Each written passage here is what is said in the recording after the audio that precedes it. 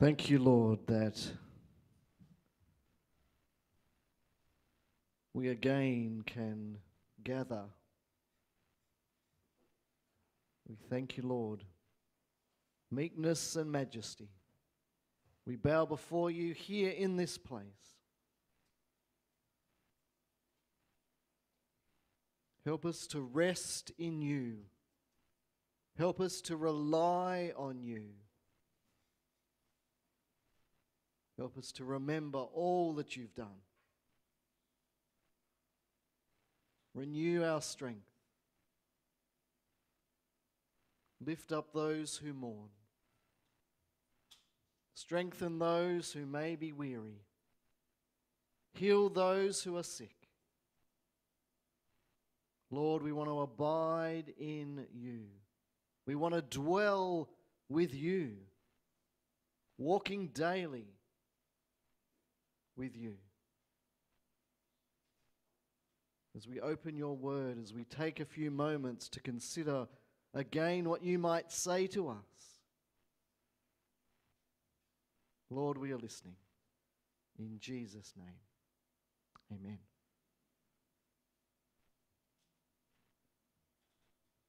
My message this morning is abide in him.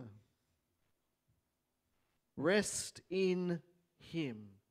Abide in God Almighty. Trust him.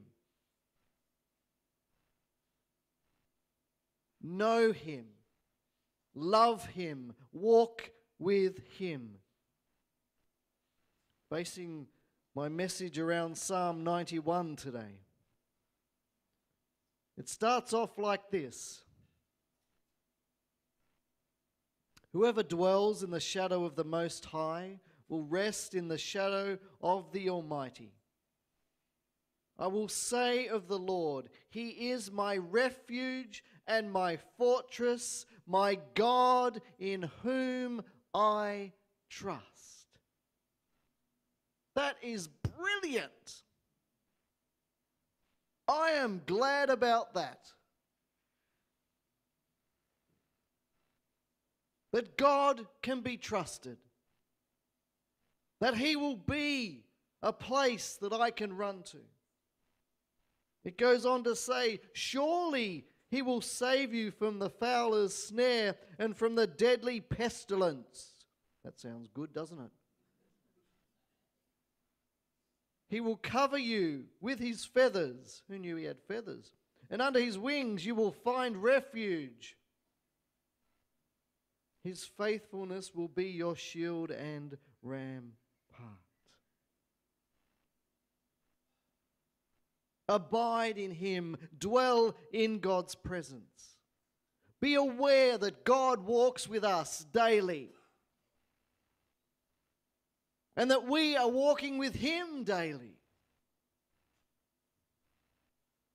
The world tries to squeeze out God from our life. His existence, his presence. But come today and rest in him. In the shadow of the Almighty. Isn't that an amazing picture? Maybe you just need to know that God is there. That he's available. Speak to him, worship him, gather and honor him. God's presence, God's care, God's provision doesn't leave when we wander down the ramp and hop in our car, amen? He walks with us. Walk by faith. Walk by faith, not just by sight, but walk by faith. Take a step as God is on our side. Rest in him. The amazing thing about Psalm 91 reminds me that God is watching and he's protecting and he's caring.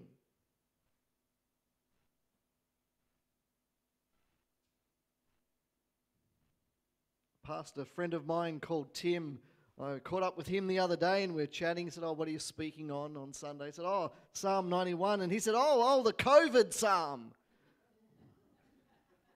He'd been ministering for a number of years in the UK and Scotland and is in Australia working with the Nazarenes, and we were having a coffee and a chat, and I said, "The COVID psalm, well, it certainly was in the UK because of verse 3. Thank you. The deadly pestilence." Well, they called that the COVID psalm, apparently. "Surely he will save you from the fowler's snare and the deadly pestilence." Oh, that's better than last week. Yeah. I've got to give you a warning I've worked out. Yeah. Yes. On 3. Yes, that's right. The deadly pestilence. We survived, didn't we? That's all I'll say. We're still surviving. Ron, you're surviving. If he's there, wake up.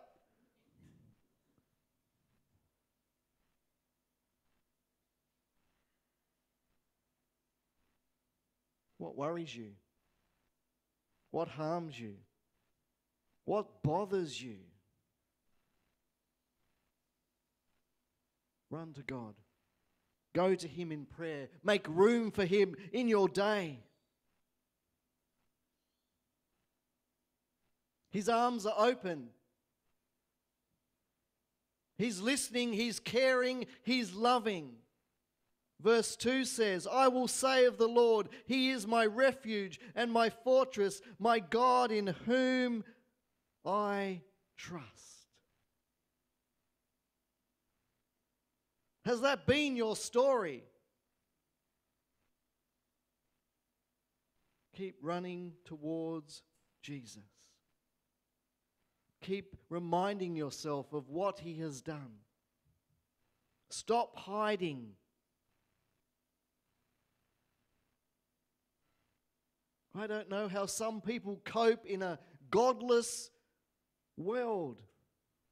Without faith, without Jesus, without a community, without a church.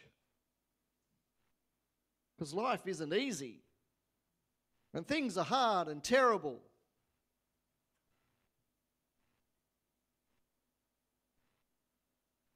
Abide in Him.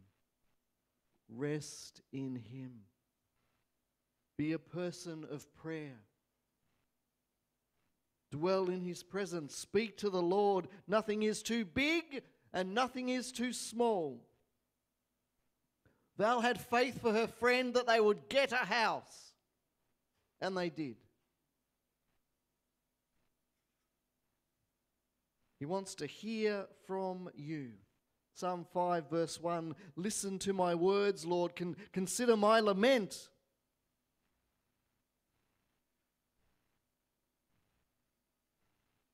Sometimes we get stuck in the maybes and the what ifs.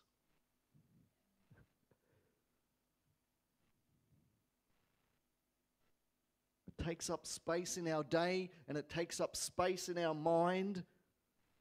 And we're staring at the ceiling at 2 a.m.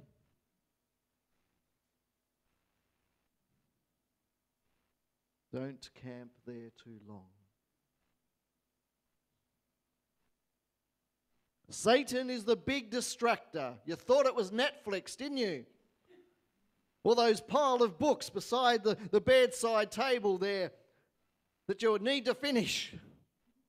And you're only 20 pages in.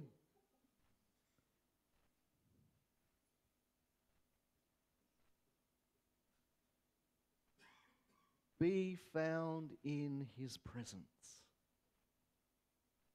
Feed on His word. Make space and time for Him daily. Make room for God, because we make room for many things, don't we? I love what is said in Jeremiah 17. "But blessed is the one who trusts in the Lord, whose confidence is in Him. They will be like a tree planted by the water that sends its roots out by the stream. It does not fear when heat comes. Its leaves are always green. It has no worries in the year of drought and never fails to bear fruit. Bear fruit. Invest in others. Show them Jesus in a practical way. What soil are we planted in? What is the source of our growth, our discipleship, our faith? Where are we getting our nourishment from? We all need to be responsible for our own Christian growth and walk. Yes, I can give you a few tips. Yes, I can give you some encouragement. Yes, you can come here on a Sunday and hear a couple of messages. But you are responsible for your own walk and growth. I will help you, guide you, care for you, pray for you, point you in the right direction. But at the end of the day, guess who it's up to? It's up to you and me. Psalm 91, 10 and 9. If you say, "The Lord is my refuge," and you make the Most High your dwelling, no harm will overtake you, no disaster will come near your tent or dwelling, house, caravan.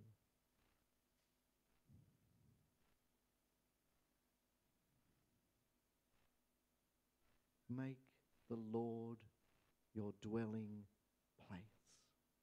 Make God number one. Trust in His promises, His protection, His care, His word. Let the storms come, the winds come, the floods, the drought, the rain, let them come. For I will stand secure in my hope and faith in Jesus, the God who will protect me. I might have a few scratch and bruises,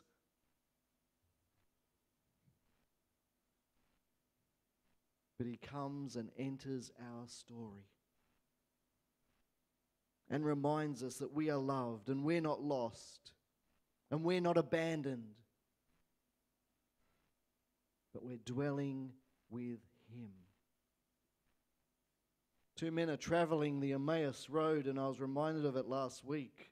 They're a bit sad, they're a bit confused, they're a bit lost, they're trying to put it all together. They know what was going to happen, they've seen things happen, but soon their eyes would be opened. Let us not miss Jesus traveling the road with us. In Luke 24, picking up around verse 14, they were talking with each other about everything that had happened. And as they talked and discussed these things with each other, Jesus Himself, the risen Lord, comes and walks with them. But they were kept from recognizing Him. And then Jesus opens the scriptures and reminds them of everything that was said and done about Him. And as they approached the village, verse 28, to which they were going, Jesus sort of continued on His way and looked like He was going on a bit further. But they urged Him strongly, "Stay with us, for it's nearly evening. The day is almost over." So He went in to stay with them.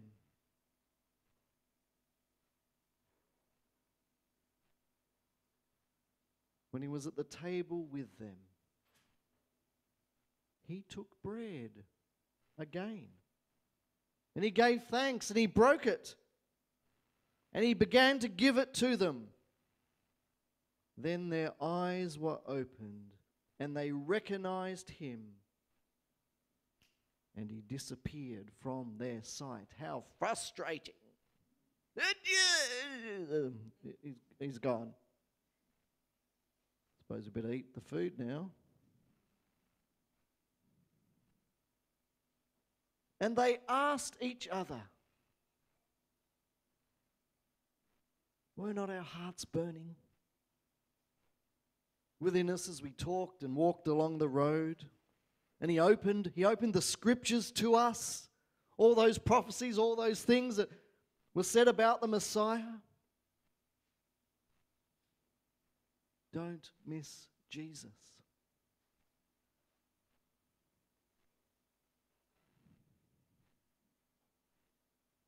Our direction up on the screen there will determine our destination. Maybe. Direction will determine our destination.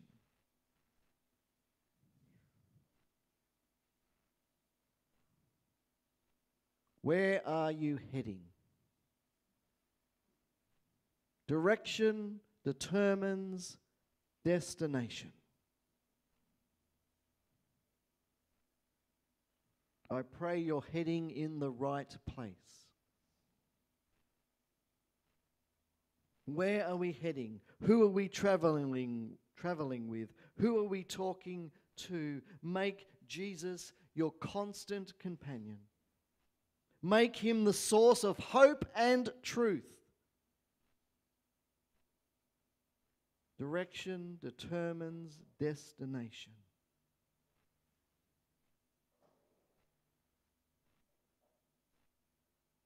Take the right path. Rest in the shadow of his wings. God bless you.